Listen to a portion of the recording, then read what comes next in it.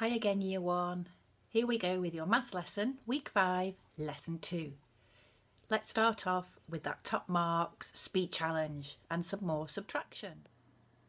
Today you need level 1 again, subtraction, but today you're going to go up to 20 minus the 1 digit.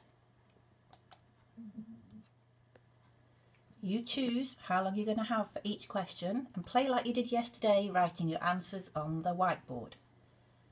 Don't forget to check your answers afterwards.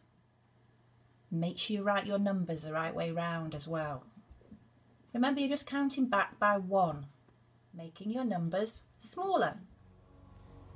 Now back to some more capacity. Again, be prepared to get a little bit wet and to do some cleaning up afterwards. You might want a grown-up to help you. Now to start with, I'm just going to use these 4 containers. I'm going to call this my square bowl. This is my round bowl, Coke bottle, milk bottle. And I'm going to try and predict which one will hold the most water, which one's got the biggest capacity.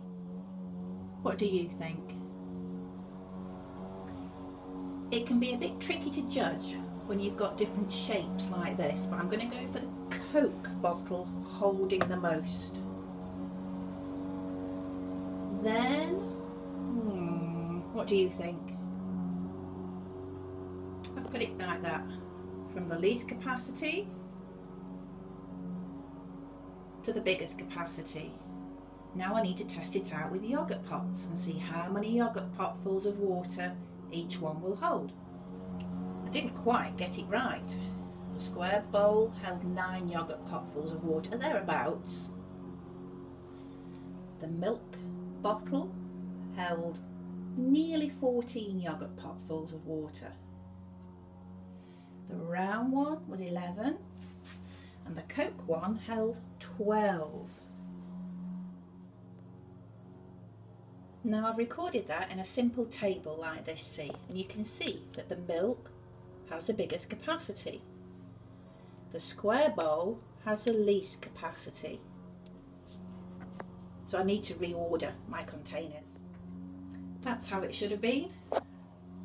From the least capacity to the most capacity. Now find page 21 in your pack. You're going to need a mug for this activity. Lots of water and containers like this. You should have most of them around your house. Get filling up the mug and seeing if each container can hold more than a mug full of water or less than a mug full of water, and follow the instructions on how to colour it in. Using your square paper, you could also make a table like this. Obviously though, you're going to have different containers. You can use symbols or draw pictures down here if you like, and measure the capacity, but remember this time you're measuring in mugs, not yogurt pots. Now look at your table, and can you line up your containers in order, from the one that holds the least with the smallest capacity to the one that holds the largest, it has the biggest capacity, and then get tidying up.